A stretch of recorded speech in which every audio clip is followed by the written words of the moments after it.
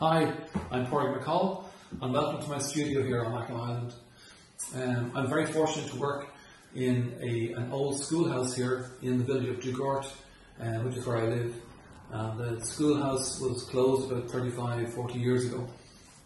I've been using it now for the last 4 to 5 years as my studio. It's a single classroom school, so we're in the classroom and it's a lovely big open bright space which gives me plenty of space to hang my work and to work on pieces here. I'm an oil painter, primarily of landscapes, and I do some other more semi-abstract work, some figurative work. So I'm going to show you a brief tour of the studio and let you see what I've been up to a little bit for the last few months. So these are some, I suppose, slightly darker pieces to what I would normally do, but this is what I was working on at the start of the COVID crisis.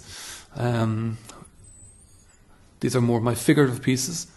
Over here, where you can see I've got space for some big pieces here, which I like to keep displayed all through the studio. So every time I'm coming into the studio, everything is in front of me. I can glance at something very quickly and make decisions on things.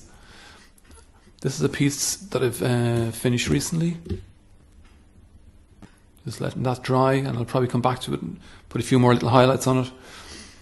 Here's my workstation, which is a complete mess, but that's unfortunate. That's part of my process, which I'm looking forward to discussing with the niece in September. And here's a piece that I've been working on currently.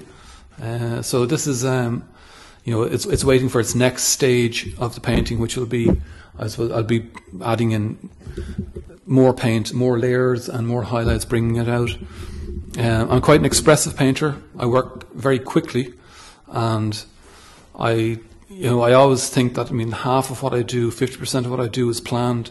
The other 50% is something, it's an alchemy, it's something that happens without me knowing too much about it. But I think that's the beauty of painting, that you're only in control of part of the process. Anyway, thank you so much for listening, and I'm looking forward to speaking with Denise and chatting about all things art process and everything in September. Talk to you then.